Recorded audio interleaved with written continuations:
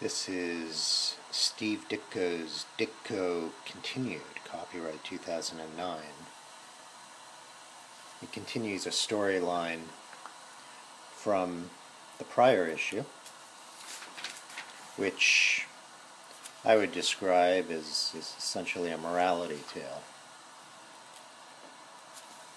People who perform evil are held accountable.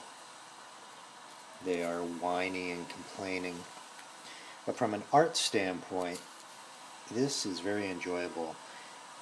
And one thing I'll share is I communicated with Robin Snyder, who is the publisher, and said that it appeared to me that these drawings, Mr. Ditko's drawings, are very spontaneous, and I wondered if he simply drew them with a pen with no underdrawing.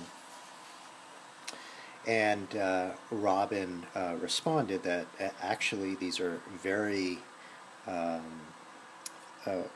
planned, thought out, and Robin did not say if there are underdrawings or if Ditko draws straight from ink. But I thought that's interesting.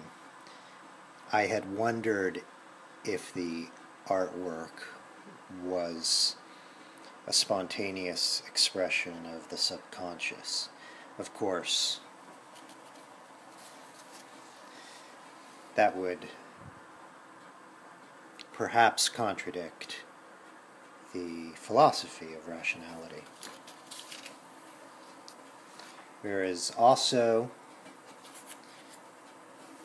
a segment on Mr. A, and then a very interesting illustration here at the end, summing up the philosophy: reason, truth, objectivity.